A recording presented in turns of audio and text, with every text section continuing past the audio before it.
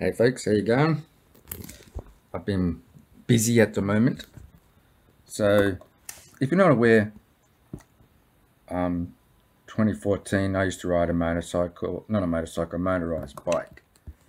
And I'll read this for you because it's relevant and it might help somebody from going to jail or get fines or whatever.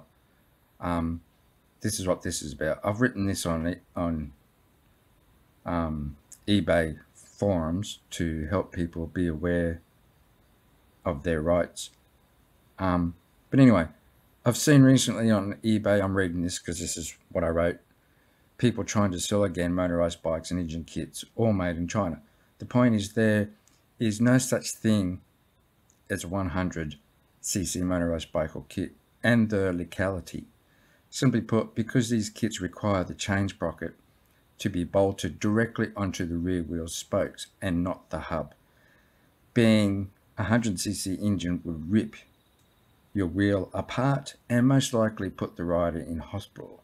Besides this fact, the piston stroke is too small and so is the overall size of the crankshaft itself, meaning at best these motorized bikes and kits are only 50cc.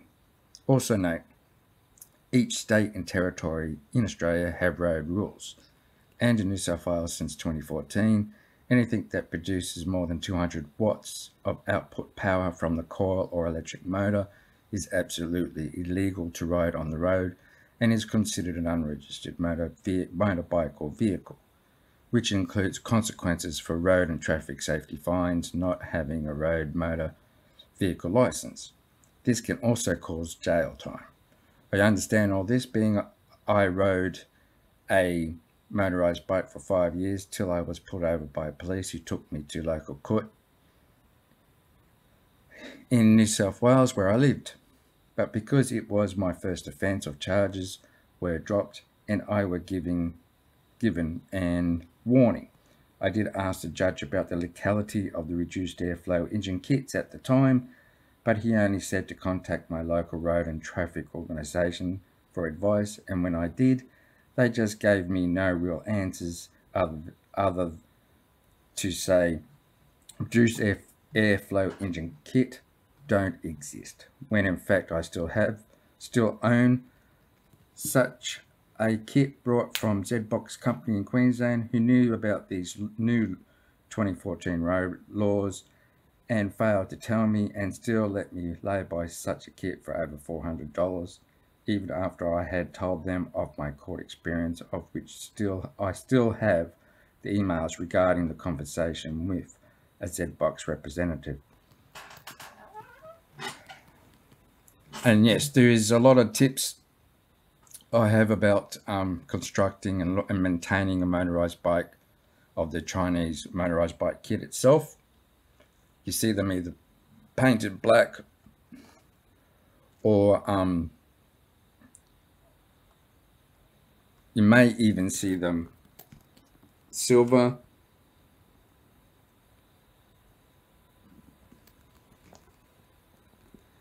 And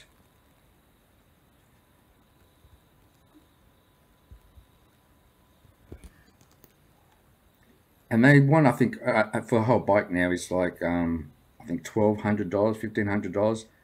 And you're basically wasting your money because you can't ride them anywhere unless it's on private land or on a farm or something. So you're basically waiting, same as electric scooters, skateboards, whatever they are. The police will just fine you on the spot. And if they're really nasty and you're not wearing a helmet, they'll fine you for a helmet and everything else. So I hope this helps somebody. This is what I'm talking about. I'll see if I can find it on eBay.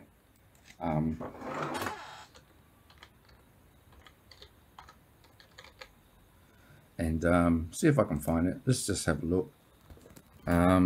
These are a kit that say, this one actually says 110cc, though it does look like it does have a bigger piston.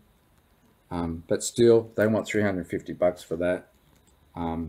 It says it's a two-stroke, but still, it's not 110. At most, it'd be over 50 cc's. See if I can find an actual bike. There's one, for example, which has been up on eBay for over 2 years. That bike's been on eBay for 2 years trying to sell that. If you're smart, you'll look into everything before you go and bother. Because a lot of people buy these to race them on a private race strip or circuit. And they're good. They're nice. They're fun to do, fun to build. I learnt that if you don't want to constantly maintain your clutch, which uses a fibrous material, I can't remember what it's made out of. It's red. I got the one made out of asbestos. Obviously you need gloves and a mask to clean all that. But I'm saying you only have to do it every 3 to 6 months, if that, to clean those clutch plates or pads made out of asbestos. They'd never wear out. I mean, I think I only changed mine out once in 5 years. So if you're doing the red ones, fibrous ones, you're probably changing them out every 3 to 6 months, depending how often you ride. And that's the clutch setup I'm talking about. And see how small that clutch, that crank is. Look at that.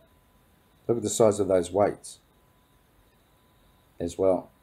And that says it's 80. And that's no way near an 80 size measured crank. No way. Because as I said, you just ripped the wheel apart. I can't find a bike now. I'll put motorised bike instead of kit. If it loads. Waiting for that to load.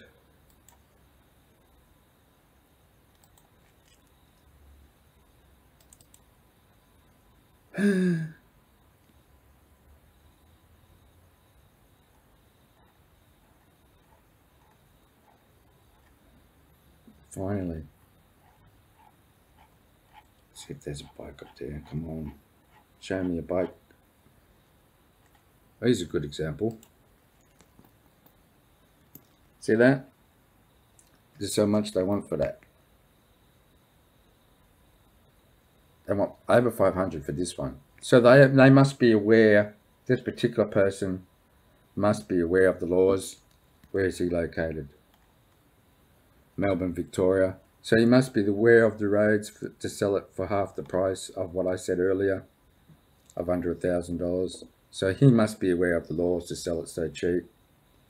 Because before 2014, before they made the laws more specific, these bikes would cost over $2,000, literally. And there's also a 4-stroke version that required gear oil, but the only problem with that was it didn't like going up hills because it's a stationary engine. So beware of the 4-stroke as well. What I used to do also to upgrade my bike was I also put a spring-loaded chain tensioner, and which is let me see if I can find it. Well, there's the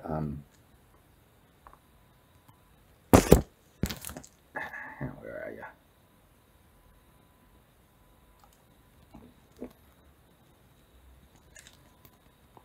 Just there, tensioner, and that sprocket there's what I'm talking about. That bolts directly onto the spokes, not the hub. I'll see if I can find a better version. Swap that around. See if I can show that. I don't see that. I can't see if that shows that or not. But on the other side, you can just see a plate. This here is a plate on the back of the sprocket that has rubber that's actually cut out of tires that's bolted on there through the sprocket for the other side. And also, by the way, I also had to replace all those nuts and bolts that they use for the sprocket with auto grade steel bolts and nuts with lock nuts, because they simply just ripped out, even on the 50cc. This one's, as I said, It's in Melbourne, Victoria, Australia. $66 standard postage. These are more of the same thing.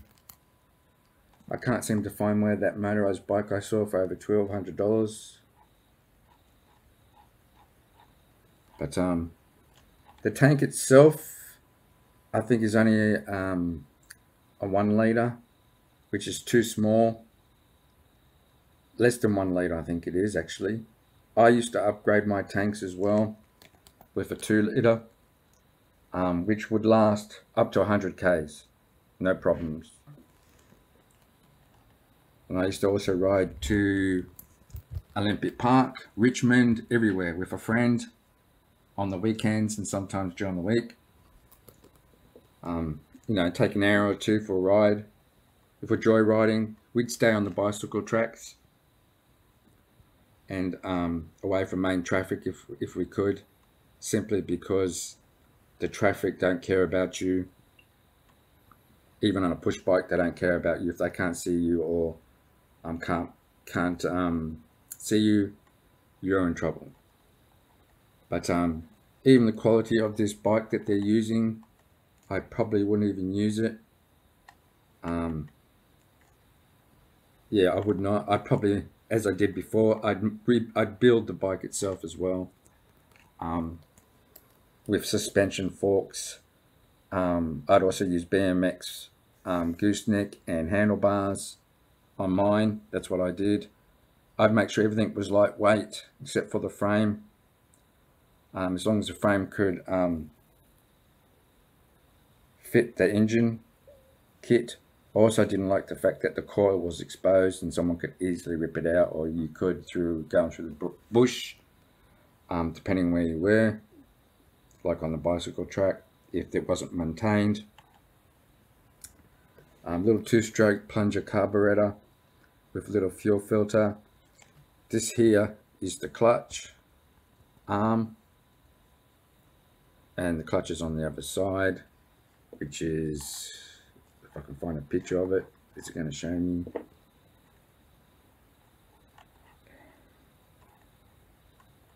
Yes, here we go. That is the clutch, where the clutch is actually in.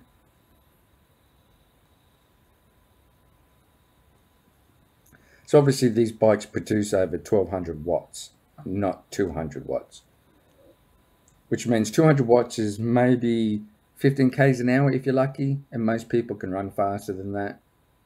Which means if you don't have to pedal your bike going uphill, it's illegal basically. It's the best way to look at it. Yeah, I mean, I tried putting the airflow kit on a bike, and then I realized there was nothing to stop the police from taking me to court. And even though the kit comes with an engineering certificate, you had to make sure you could prove that the kit you installed and that you followed the instructions to the point where the manufacturer doesn't get into trouble. If you can't prove that, then they can, you know, do whatever they want basically.